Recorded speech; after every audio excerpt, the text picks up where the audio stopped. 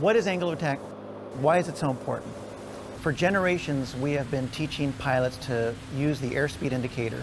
It's the only proxy of an instrument that we have to know what the wing is doing. The problem is airplanes can stall at any airspeed. So what we need is an instrument to tell us what is the health of the wing. How close are we to losing our lift? The leading cause of general aviation accidents, 60%, is loss of control. So what I'm looking for now, essentially, is a half blue donut on the final and a short final to the blue donut. I am not watching the airspeed indicator. I could care less about airspeed. Airspeed is a byproduct. Airspeed is energy. AOA is lift, and all I'm concerned about is lift.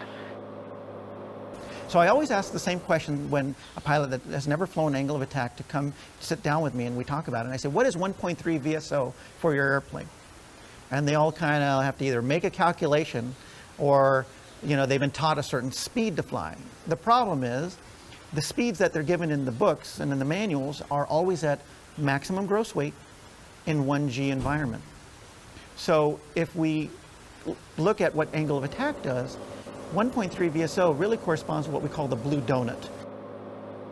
So you can see I'm just kind of flirting with the blue to a half blue, which is fine. Remember, AOA is, the blue donut is irrespective of the weight of the airplane. It's irrespective of density altitude. And it's always going to be the same angle of attack. We are at the sweet spot right now. Now, if you could see my vertical speed, you'll see that we're between 300 and 400 feet per minute descent rate. The wind's shifting a little bit, staying on center line. All right, and I'm just bringing the power off. And then the key is the transition, the rollout. See, I'm in ground effect right now, and there's the blue donut, okay? And it's telling me, hey, I'm getting a little bit slow. And then we just bring it in nice and gentle. And there we go, that's it. I created a website called iflyaoa.com and invite everybody to go there to look, watch the videos, read the literature, and start thinking about angle of attack as a better way to fly an aircraft.